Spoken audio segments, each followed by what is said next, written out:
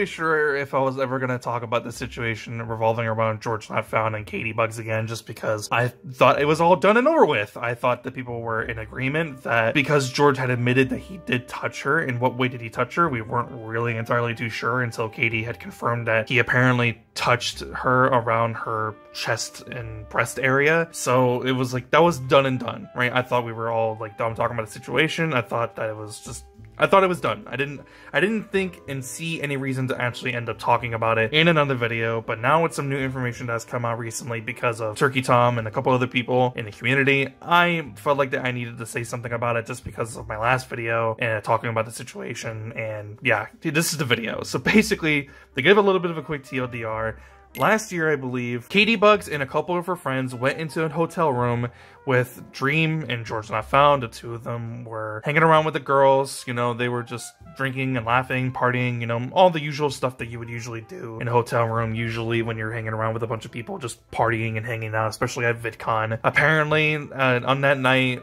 Caitibugzz and George Not Found were very intimate with one another. They were very physical with one another. They were cuddling up with one another for apparently hours on end, being very forthcoming with one another. They would get a little bit physical and a little bit intimate, but nothing too substantial. But rather in regards of what anything happened that night, ultimately the two of them went on and they did their own separate things. And so recently, after Shelby came out about her experiences with the Wilbur suit allegations that are now basically true, if you didn't see my video talking about it, go ahead and check it out. Caitibugzz decided to come out with her own story in which she talks about how she felt like she was very forced to be there and that George was being very physical with her without her consent and this and that and yada yada. And afterwards, when she came out with her story, people immediately believed her, especially people on Twitter, if you're ever on there, because of course they just immediately believe someone that doesn't really show any evidence, because the only thing that we could have gone off of from the first live stream that she put out where she talks about the situation is just her word. She doesn't show any evidence, and it's basically just her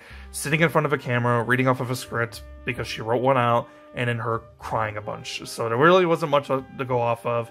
George makes a response video and he talks about how a lot of the things that she said just wasn't true and that this and this happened, and he makes it very clear that they were actually very comfortable with one another for a while, and he was very surprised that she actually felt this way about him and just never said anything about it. Ultimately, she makes a response with some receipts and some other information. Some of it ends up being not very truthful because she shows a screenshot that apparently came from one of George Not Found's friends, but then that friend was in the future response video that George would end up making, and he says that he never sent that text message. So whether in regards to that was somebody else or that message didn't end up even existing in the first place is probably speculation, but I'm gonna go ahead and just have to say that it's probably not real because of some stuff that just came out recently over the past couple of days, and it's in regards to the fact that Katie privated her Instagram, privated her Twitter account, and both live streams of her talking about the situation are now completely private or completely deleted. And yeah, I'm looking at her Twitch channel right now, and those live streams of her talking about the situation, they are no longer there.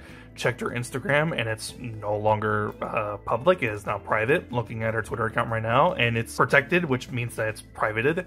And yeah, just I was very surprised by this because I hadn't even noticed that this actually happened. I wasn't notified about this until a friend of mine who has been kind of keeping up with the situation as well. He knows who he is if he's watching this. I was very surprised when he showed me the screenshots and he showed me like Turkey Tom's Twitter and also Lyrics. He also made a tweet about talking about it because he also made like a huge video explaining the situation, why he thinks that Katie was lying the whole time and or she was like hiding information and stuff like that. And yeah, after my video came out and more responses came out for the both of them, I thought some stuff was a bit inconsistent and pretty suspicious because it kind of came off as Katie constantly hiding information or just changing the story. And I didn't like how her friends were so heavily involved in the situation and how they made the whole thing even more confusing to begin with because they were leaving out bits and pieces of information, like the fact that Katie was apparently touched on her breast region, right? That she was groped around her chest, and she doesn't mention that in her first statement. She doesn't mention that in her response to George's response to the allegations that she made. And she only waits until like the very last minute, and when she's like,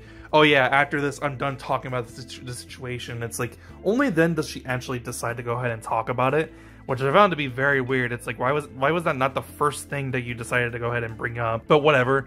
give her the benefit of the doubt. That's what I decided to do. You know, he admitted to touching her, and, you know, it's entirely possible because the both of them and everyone in that room were completely drunk. It could have potentially happened, but now with the deletion of the live streams and her privating her Instagram and her Twitter, I don't know if I can honestly believe her anymore at this point. I don't know if she's been, like, doxxed and she's trying to, like, protect herself for whatever reason, or if she got hit with a lawsuit from George Not Found and his, like, lawyers, and she's trying to get rid of evidence or for whatever reason, or if she just outright just is admitting through the deletion of her live streams that she just made the whole thing up and she tried to make him look bad. I don't know.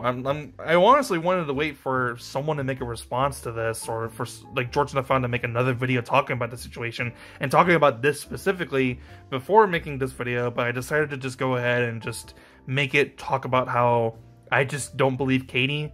It was already very suspicious on how she was, like, giving out information, and the fact that she was waiting to give out certain pieces of information, and just, I don't believe her. I don't know if I want to believe her anymore. I can't trust her anymore. And after this, after the video comes out, after my video comes out specifically, unless something, like, big happens, or, like, a big piece of information comes out in regarding one or the other person in regards to this allegation and the situation, I don't want to make another video talking about it. I'm done talking about it from here on forward.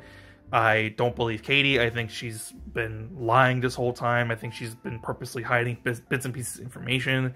I don't trust her. I don't believe her. And ultimately what she's just done so far is just tried to ruin the reputation of George Not Found, and in certain ways she kind of did. And she's definitely not going to be able to have an online presence on any social media website anymore, because people aren't going to trust her anymore. They're going to see her as someone who lied to them about a very serious situation that has happened to a lot of people. Ultimately, just, I don't know. I just don't know what to believe anymore at this point. I don't believe Katie. If, for whatever reason, she decides to make another video talking about this and she explains why she deleted it, and she actually gives a very valid and good reason as to, like, why she deleted the live streams, maybe my opinions will change. But so far, just from what I'm seeing and from the only assumption that I can make up at this point, I don't believe her, I don't trust her, and I think she just tried to drag George Not Found through the mud and try to ruin his reputation, and she almost succeeded. Yeah, that's pretty much it. I just wanted to make a really quick video talking about it, just talking about the new information that's out right now, and this is all I got, right? I don't know what else there is to say other than Katie did something really fucked up, and I hope that she has learned her lessons and never do this again, but it's not like she's going to be able to come back online anyways, because how is she going to have an audience after this? I mean, people are going to believe her story regardless, even if she ends up admitting that she did lie, because people just hate Dream or anyone associated with Dream, like, that much. But anyways, that's besides the point.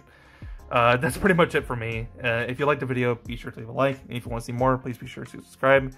Turn on bell notifications so you don't miss another video. I'll see you guys in the next one. I'm out. Peace.